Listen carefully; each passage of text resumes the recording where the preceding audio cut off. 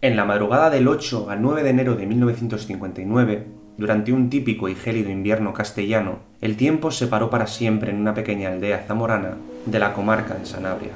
Ese lugar acababa de sufrir una de las mayores tragedias de la historia reciente española, conocida desde entonces como la catástrofe de Ribadelago.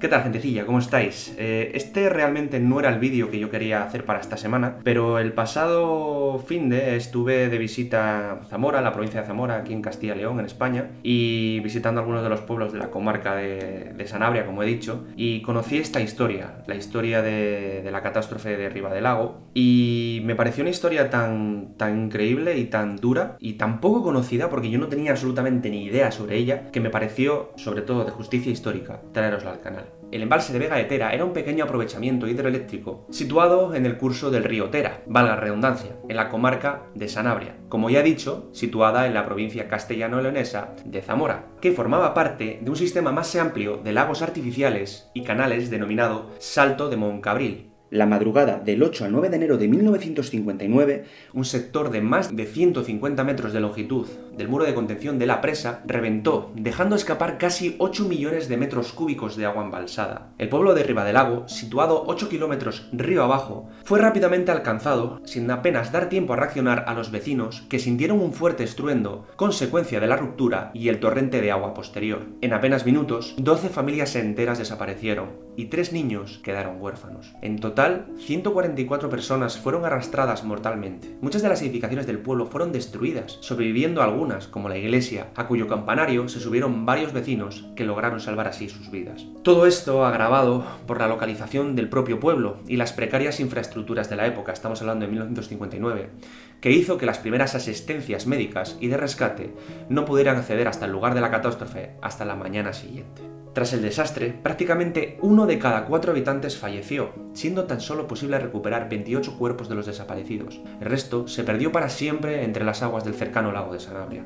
Desde ese mismo momento, esta se convertiría en la segunda mayor catástrofe hidráulica sucedida en España, solo superada por la ruptura del embalse de Puentes, en la localidad murciana de Lorca, que en 1802 estalló y provocó la muerte de más de 600 personas. Y con la magnitud de esta tragedia, supongo que, como me pasó a mí in situ en el pueblo, ahora mismo vosotros os estáis haciendo una pregunta muy básica, y es ¿por qué? ¿Por qué esa presa se vino abajo provocando todo este desastre? Pues bien, siempre según los testimonios de muchos trabajadores del embalse por aquel entonces, como es el caso de Antonio Parro, la obra estaba mal hecha desde el principio. Las capas de hormigón no pegaban bien unas con otras, y eso lo sabían todos los que allí trabajaban. Se hicieron muchas trampas hasta que se terminó la obra, y claro, al final tuvo que reventar, en cuanto se llenó de agua por primera vez.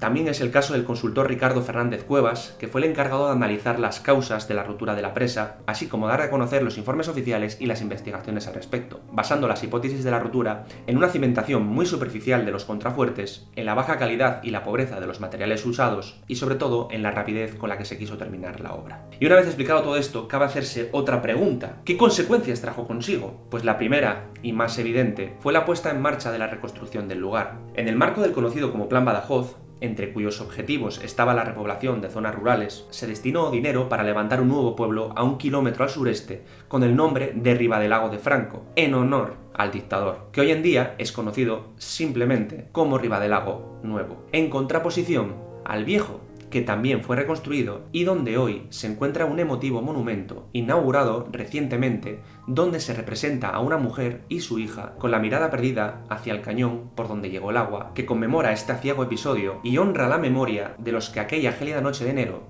perdieron la vida. Y en segundo lugar, también hay que hablar de la depuración, entre comillas, de responsabilidades. Casi un año después del desastre, que conmocionó a la opinión pública española, en diciembre de 1959, la Audiencia Territorial de Valladolid dictó auto de procesamiento contra 7 técnicos y directivos de la empresa propietaria de la presa, hidroeléctrica de Moncabril, así como contra 3 encargados de la construcción. Siempre según las informaciones que se publicaron sobre el juicio, el informe pericial aseguró que la presa, como no, estaba bien construida, pero el fallo estuvo en el proceso de concepción de la misma, llegando a afirmarse aunque suene paradójico, en forma de crítica a las autoridades franquistas que ejecutaron el proyecto, que esa presa era un alarde de lujo o una suntuosidad, asegurando que la presa estaba calculada para ser supuestamente 7 veces más resistente de lo necesario, pero eso sí, con unos materiales muy baratos y muy poco apropiados. Siendo necesario recordar a este respecto la obsesión de Franco a través del Ministerio de Obras Públicas de construir pantanos y embalses por todo el territorio nacional gracias a la ayuda económica norteamericana tras la firma de los acuerdos bilaterales o agreements con Estados Unidos en 1953. Finalmente, después de todo este proceso judicial, solo fueron condenadas 5 personas como responsables de un delito de imprudencia temeraria, siendo la pena mínima, apenas 1 año de prisión, que no llegaron a cumplir, pues los condenados fueron indultados oportunamente por las autoridades de la dictadura franquista, aunque como compensación, ya ves tú qué compensación, se les inhabilitó para trabajar durante el tiempo de la condena, es decir, 1 año.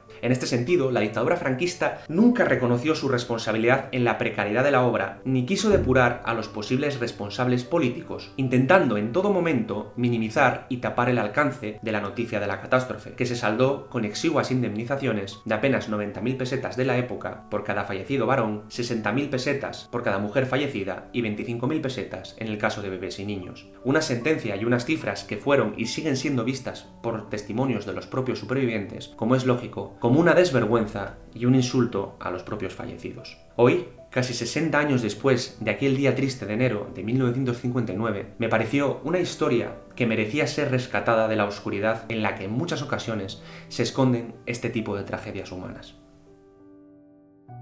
Y hasta aquí llegaría el vídeo de hoy. Ya sé que es un vídeo diferente, quizás un vídeo un poco anticlimático, un poco diferente de lo que os acostumbro a traer al canal, quizás un poco triste, evidentemente, porque es una historia triste y es una historia dura, pero no por ello tenemos que cerrar los ojos y mirar hacia otro lado con estas cosas, ¿no? Y cuando lo conocí in situ en el pueblo, como os dije al principio del vídeo, me impactó tanto y apenas se conoce nada de ello que, pues desde mi humilde posición de divulgador histórico que estoy aquí en el Cubil, pues creo que merecía la pena darla a conocer. Y como precisamente dentro de unos meses se conmemoran 60 años de la tragedia, pues qué mejor homenaje puedo hacer desde aquí que contándoslo a todos vosotros. Muchísimas gracias por estar al otro lado de la pantalla una vez más. Si os ha gustado el vídeo, pues ya sabéis, podéis apoyarlo con vuestro like, podéis darle difusión compartiéndolo en vuestras redes sociales, y si se da la circunstancia de que es la primera vez que estáis por aquí, siempre lo digo, pues no cuesta nada, podéis suscribiros al canal. Por mi parte, deciros que nos vemos la semana que viene con más historia aquí en el Cubil. Un saludo a todos, cuidaros mucho.